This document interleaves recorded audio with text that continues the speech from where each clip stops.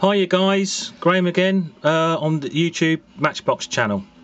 Okay, just going to do the second part now of exposing the bodgery and fakery, and once again excuse me if the camera's a little bit wobbly, not because I've had a beer.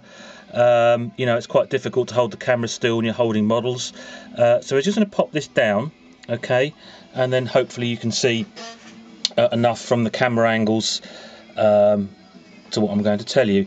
We're going to look at the this Rolls Royce here.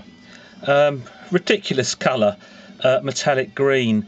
Now the thing is, the guy that supplied all these Mickey Mouse base swaps and so-called rare wheel variations, okay, not only does he do that, but he buys this sort of model and also the Ford Group 6 from the chap in Greece that makes them, Nick Still.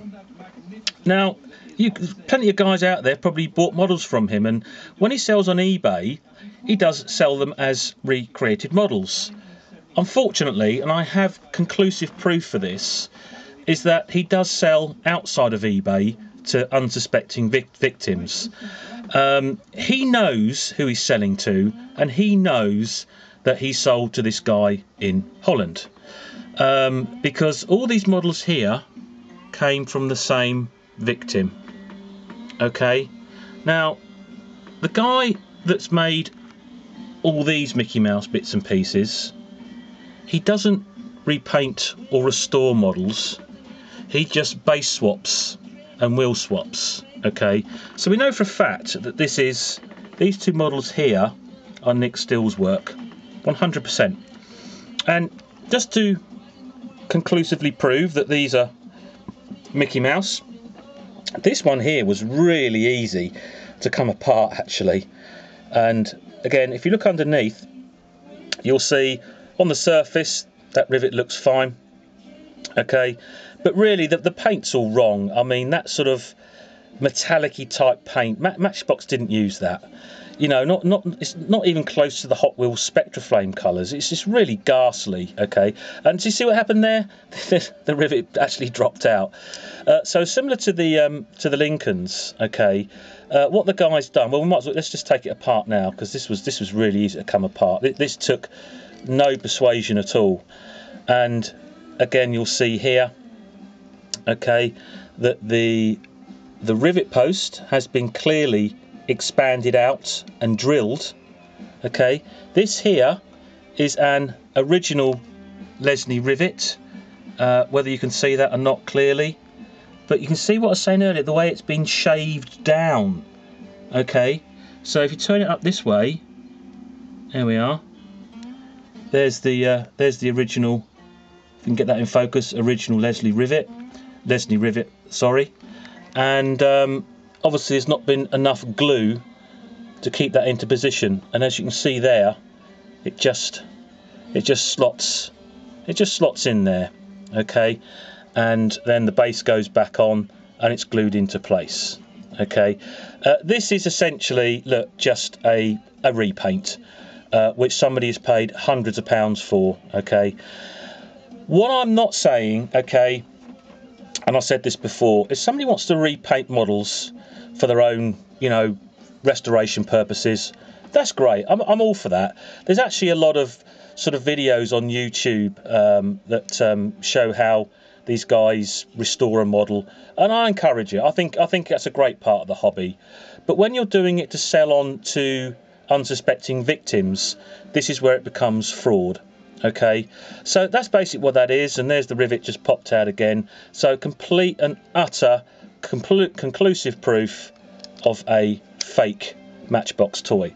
So put that to one side, and we'll move on to the Ford Group 6. This is another Nick Still creation. Okay, and on the surface looks quite good, doesn't it? Turn it upside down. Looks quite good, doesn't it?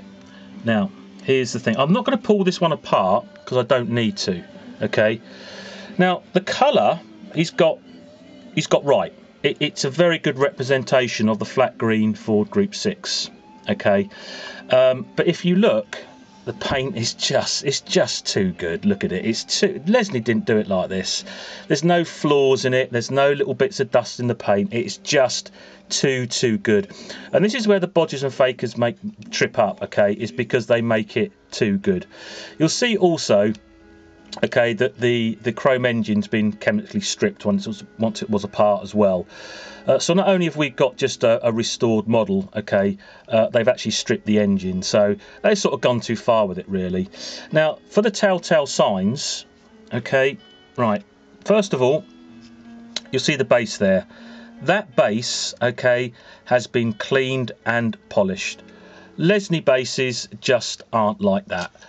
Here's an original Leslie base. You'll see they're sort of a bit mottled and you get faults in them and stuff. So Nick that's done this has sort of made too good a job. You can see it's all polished, and the rivets as well, okay, that he's completely painted the rivets. There's no metal showing at all. You know, it's just completely wrong. Also, you'll see here that these narrow wheels, okay, are of the hollow variety. This Ford Group 6 model, okay, 100% only comes with the solid wheels and has a tread pattern to it, okay. These wheels are completely smooth. As you can see, they're hollow underneath. Total 100% fake. I'm not going to pull this one apart because at the end of the day, these are not my property. I have permission from the victim to do these videos and expose the fraudster's work, but I don't want to pull every model apart because, as I say, they're not my property. So there we go. So there's the two repainted models, because that's all they are. So the victim that bought these, okay, has paid several £100s, and I think he paid 4 figures for this model. It is just a total recreation. So if you've got one of these, okay, and you're unsure of it, contact me, email me, do what you want to do, okay. All these models here, okay, I'm not going to pull these apart. It's all the same situation, okay, where underneath the rivets look fine, and the reason they do is because they are genuine rivets. But this is, all of these models are complete fraud. Now, when if the guy doesn't give the victim the money back, which I'm sure he'll fight it because he's in total denial, okay, I'm saving these for a potential court case, because then in court we can actually pull those models apart.